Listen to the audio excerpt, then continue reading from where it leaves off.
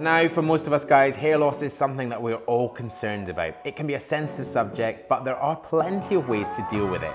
Now, this haircut is great for you guys that still have a decent head of hair, but have noticed some areas that are starting to thin out.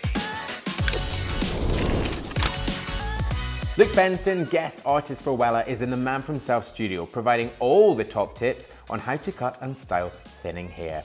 In the barber chair today, we've got Matt. He definitely has plenty of coarse hair, but the back and sides appear to be thinning just ever so slightly. The hair is also starting to thin towards the crown and the front hairline. During Matt's consultation, Luke decided there was too much of a disconnection and the hair had been left too long in certain areas. Leaving more length doesn't necessarily mean it will cover more scalp and can sometimes draw more attention to those problem areas. Luke washed Matt's hair with Nioxin System 1. This included the cleanser shampoo and scalp therapy revitalizing conditioner.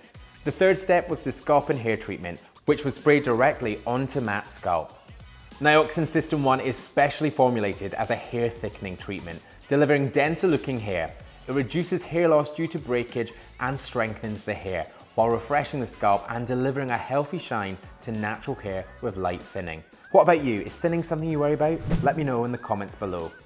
Now, after washing the hair, Luke sectioned the hair off. He dried the sides so he could see the hair in its natural state before moving on to cutting. He used a comb whilst drying the hair so it would lie flat.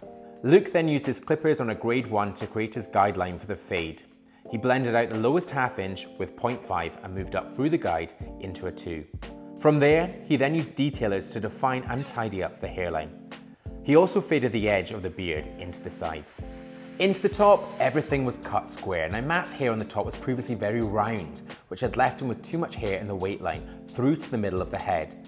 Luke worked with the length that was left on the outside edges and started to square off.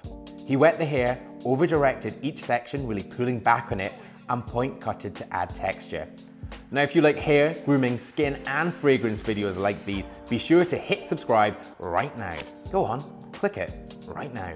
Now, into the front, Luke left a slight disconnection between the top and the front, which would ultimately become the quiff.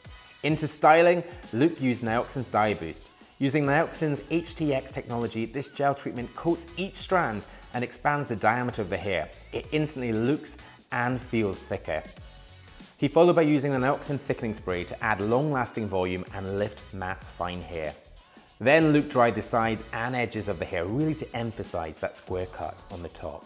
Now, this was one of Matt's main problem areas, so Luke made sure to show him a blow-drying technique, using a round brush to help build volume and increase the appearance and density.